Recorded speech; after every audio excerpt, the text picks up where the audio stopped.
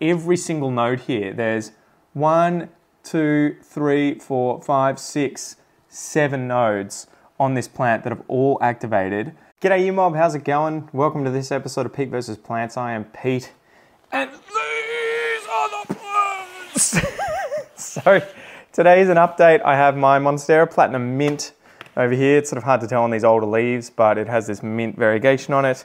And I have my Thai Constellation here that used to be, it's still pretty, but it used to be absolutely stunning, but I sold the tip.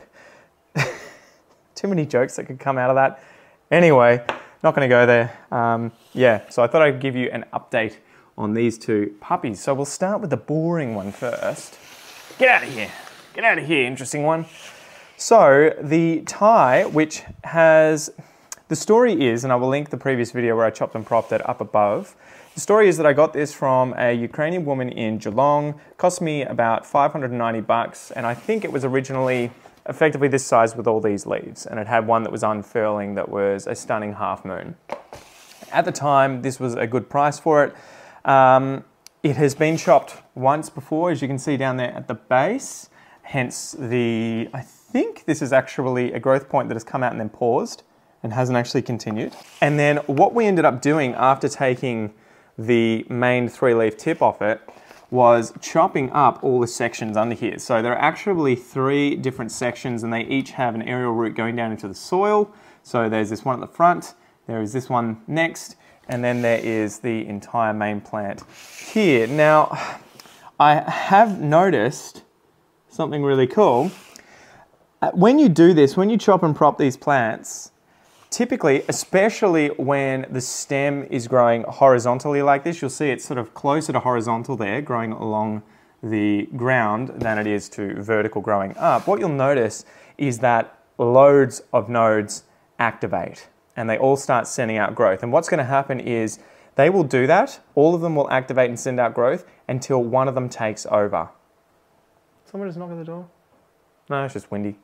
So one of them will become the most advanced one. It'll start getting all of the growth hormone, and the others will pause and it will just take off. And what you can do if you're trying to propagate a plant like this, when that happens, and you'll see that with the next plant, you can chop up the different nodes if you've got, say, you know, root systems coming off and going down into the soil here, and hopefully that will mean all of those activated nodes, at least the largest one on each of the cuttings that you've sort of created, even though they have roots, will continue to grow and won't actually pause. And so I'm sort of somewhat tempted to chop this up further, because you can probably see down the base there that there's obviously this one that's grown.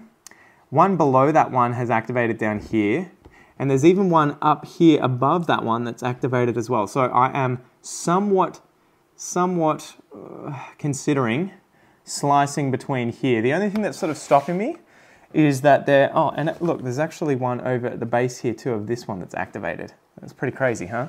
The thing that's stopping me is that there isn't a leaf that is coming out. If I were to make that cut, there's no leaf really there that's going to be able to do a decent amount of photosynthesis, so it may really slow down. Whereas at the moment, it has, at least that bottom one, has this leaf and the ones below to create carbohydrates through photosynthesis. So I might not do it today, but I'm going to keep an eye on these little growth points down here and see how they go. And if 1 or 2 of them end up shooting out a leaf, you know, maybe this size, and you can see this was the next one to come out after they'd made this cutting, and you can see it's sort of deformed. That happens quite often.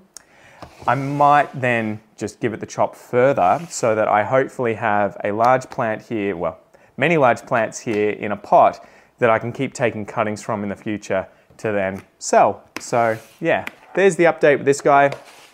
Further along, I should mention, I can see, it's hard to sort of show you guys because you kind of have to get right in there, but if you can see right in here, there is one of the axillary buds that has activated.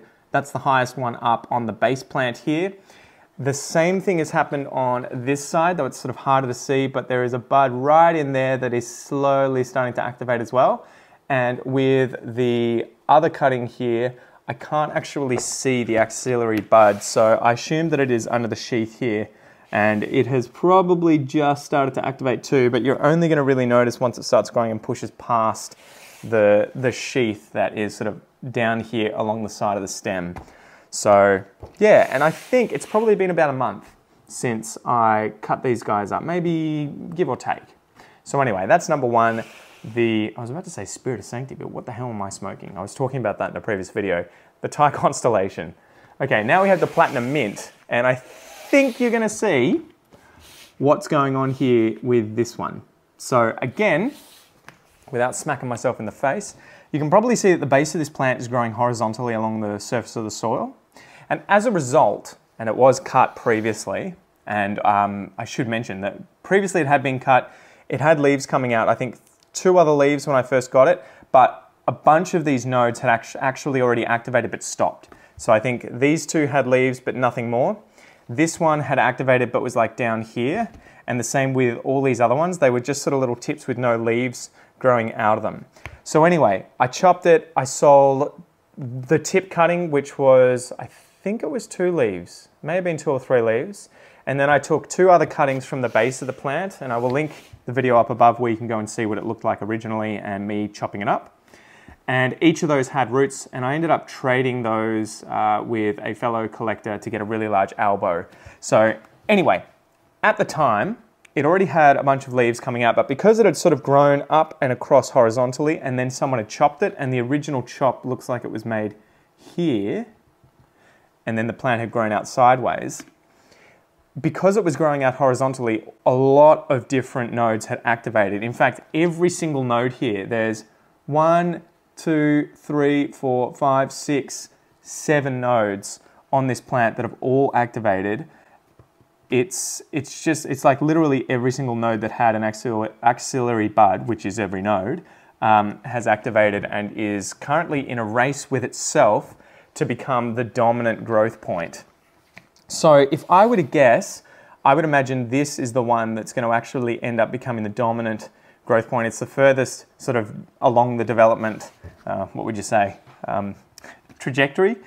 And so I think this one is going to end up getting, is it apical dominance, where it becomes the growth tip. It's then pulling up all of the hormones, I guess, more quickly through the plant. And as a result of those hormones not sitting around the base of the plant where there are other nodes, those nodes will turn off effectively and stop growing. And I think it's related to auxin. So if auxin's at a higher level around axillary buds, it'll activate them. But as soon as one of the buds has developed apical dominance, and it is the one that's growing really, really quickly, I think what's happening is it's sucking up all of the auxin out of the plant. It's traveling really quickly past these other buds. This is in layman's terms. I'm sure it's much more complicated than that. But as a result, these end up shutting off. So long story short, I'm going to keep an eye on this guy. I have a feeling this one will be the one that gets apical dominance. But what I do want to do is chop the plant up similar to the Thai, the way that we did that with the tip here, so that I can get many more of these plants growing, giving me tips that I can take as tip cuttings to then later sell. Now, the other cool thing is that you will notice, if I hold this up to you closely, that the bud that is furthest along this plant has also activated down here and is going to shoot out some growth as well. So I'm going to have like 7, 8 different growth points on this plant. And each of these nodes, I believe, has roots that have dived down into the soil here and is growing. They're probably pretty tightly packed together though, so cutting them up really, getting 8 or 7 or 8 out of this would be a bit risky, I think. But I reckon I could probably chop this up into at least 2 or 3 and, you know, it will survive okay and push out a whole bunch of growth points. But yeah, it is really cool to see. This one shot out a leaf pretty quickly after I chopped it. I can see that a leaf is coming out of this one here too, although, you know, they're going to be pretty rudimentary. And the really interesting thing that I love is the fact that this leaf that's coming out of this janky leaf, or tip here, this is a fugly as leaf, is actually fenestrated. So if I turn this guy around, you can probably see that there is a fenestration, at least one right there. So it's going to be really cool to see this guy see this guy come out and see what he's going to do. But yeah, I guess that's it, guys. Those are the 2 updates for 2 of my mother plants that I'm really glad to have in the collection. I'd recommend trying out something similar to this if you want plants that aren't necessarily aesthetically pleasing, beauty pieces in your house or shop or wherever it is. Give this a whirl. It's potentially a way of saving a lot of space as well. If you can get 3, 4, 5 plants growing out of a single pot like this, from which you can take cuttings every, I don't know, 3, 4, 6 months, then you're going to save a lot more on space than having this plant or these plants in separate pots. And the thing is too, they're going to size up very quickly. So you're going to have larger plants that you need to sell and send, and you're going to have more space to be able to house them as well. Whereas if you keep them in a sort of contained space like this, they're probably not going to be able to fill out as quickly in that space with the root mass and then grow as quickly, so that you end up with, you know, huge leaves that you have to somehow be able to chuck into a package and sell. So anyway, that's it for this video, guys. I hope you enjoyed. I hope you're enjoying these December videos. Don't forget to check out all the others. It's one video every single day at the moment. We're probably getting pretty close to Christmas by the time this one comes out. So Merry Christmas if we are. And yeah, go check this video out and I will see you there. Tooroo!